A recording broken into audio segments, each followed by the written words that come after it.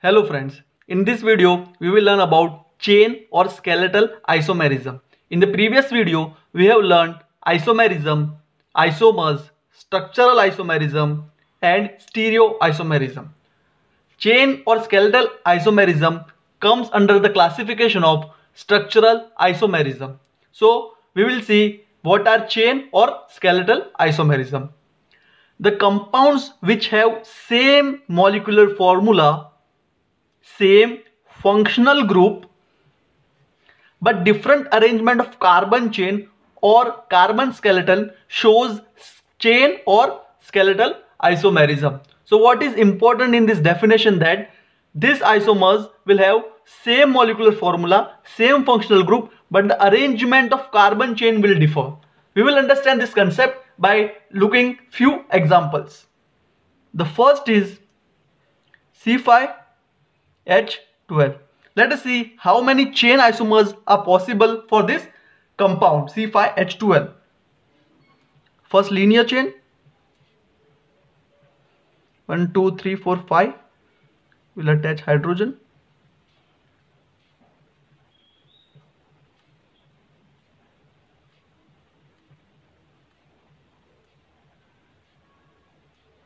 Hydrogen, hydrogen, hydrogen, hydrogen, hydrogen. Second, it will be in branching. Will complete its valency.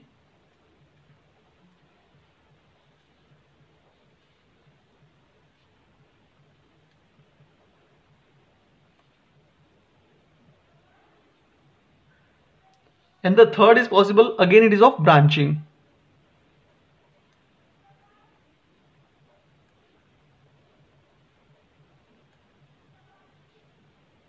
Hydrogen, hydrogen, hydrogen, hydrogen, hydrogen, hydrogen, hydrogen. So you can see that this is my pentane with 5 carbon chain. This is my 2-methyl butane with 4 carbon chain, and this is my 2,2-dimethyl propane with 3 carbon chain. Here you can see 1, 2, 3, 4, 5 carbon chain, 1, 2, 3, 4, 4 carbon chain, and 1, 2, 3, 3 carbon chain. So these three are my chain isomers for the compound C5H12. Here you can see that carbon skeleton is changing. The second example, C4H10O. Let us see how many chain isomers are possible with the same functional group. CH3, CH2, CH2, CH2, OH, and other is CH3, CH, CH2, OH, and here CH3. So here we can see that it is having 4 carbon chain and the name is butane 1 all, and the name of this compound is 2-methyl 1-propanol. So carbon chain 1, 2, 3, 4, 4 carbon chain, and here 1, 2, 3, 3 carbon chain. You might be having doubt then what if we place this CH3 group at this carbon. So let us do that too for better understanding. CH3,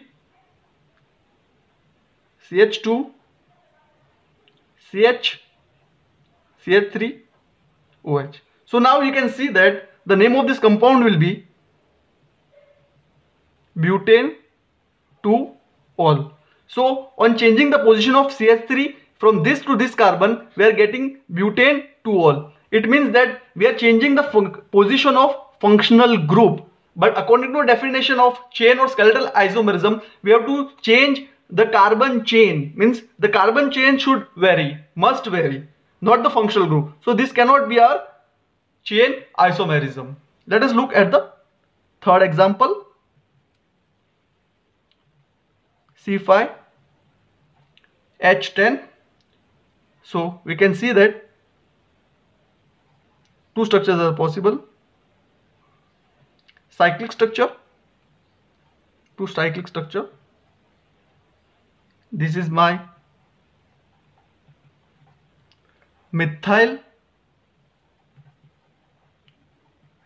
cyclobutane and this is my cyclopentane. So in each case we will see that here the functional group is alkane in all the three molecules, means single bond. Here the functional group is OH and here again it is cyclic as well as containing a single bond. So we can see that the chain or skeletal isomerism have same functional group, same molecular formula, but the arrangement of carbon is different. Hope you have understood. If you have any doubt, then please write in the comment section and I will try to solve them. Thank you. If you find this video useful, then please subscribe and press the bell icon for latest updates. Thank you.